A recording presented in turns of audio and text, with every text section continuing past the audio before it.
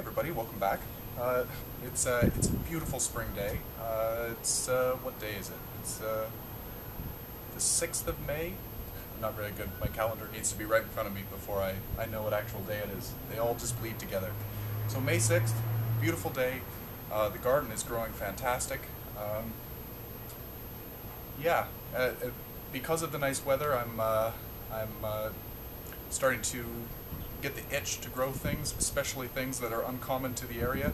So I'm starting all kinds of seeds and trying new things, anything to be outside and be with the plants. Absolutely, it's like a drug. It's like a drug. So anyway, I've been searching out YouTube, looking for interesting videos and how-tos and just fun things to try. And I came across a fellow YouTuber that goes by the channel The Kiwi Grower, and he had a fantastic video on how to grow a coconut from a seed.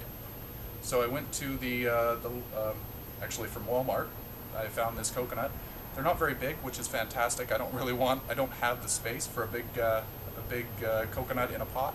So anyway, I wanted to try to grow one. His video was fantastic, so I do recommend going to his channel, The Kiwi Grower.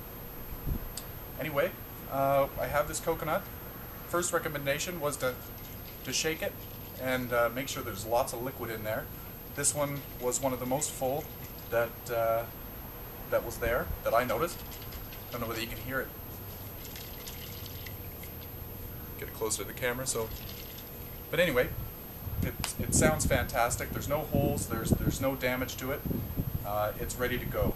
So anyway, first recommendation was to get a bucket of warm water. Stick the coconut in the bucket of warm water. You will notice that it floats. So we'll take a brick and just put it over top gently of the seed, not to damage it, so that the seed stays submersed in the water. So now we've got a coconut under a rock. It's going to stay in there for between 2 and 3 days.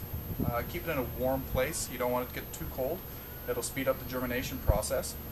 So in a couple of days we'll come back, and there's another step after that, and then hopefully we'll start seeing some growth. So anyway, this is the start to the process. Hopefully it works.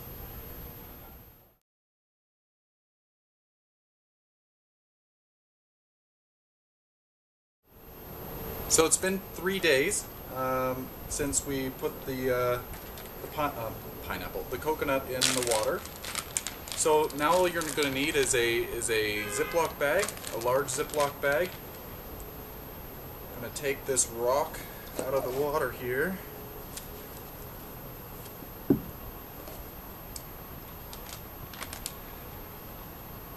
The instructions say to splash a little bit of water in the bag here. Keep the moisture level high. Not a lot, just enough. So we're going to take the coconut now, and we're going to pop it in the bag.